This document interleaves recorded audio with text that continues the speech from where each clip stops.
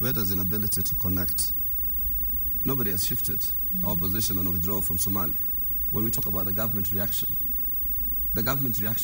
in a numerous numbers of ways.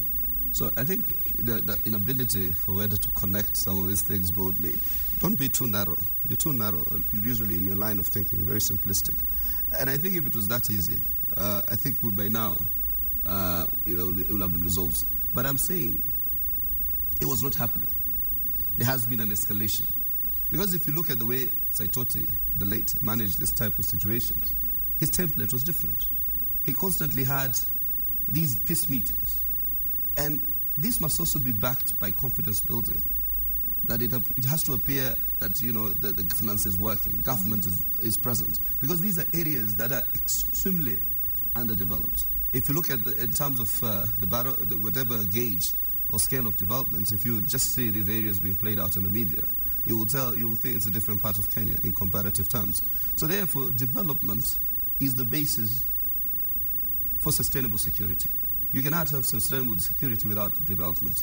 And therefore, I agree with Council here with respect to the fact that you need to now also create alternative avenues in terms of enrichment, in terms of economic activity. It should not just be some mundane cultural practices that bear nobody any real benefit, but rather escalate the levels of insecurity.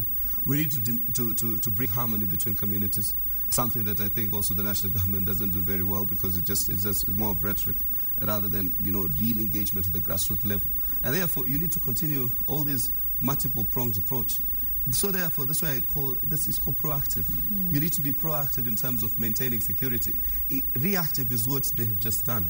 You wait for people to get killed, then you fly there with helicopters, you don your military fatigues, you give warnings, you tell the Pokot elders or whichever other elders to return those guns within 24 hours.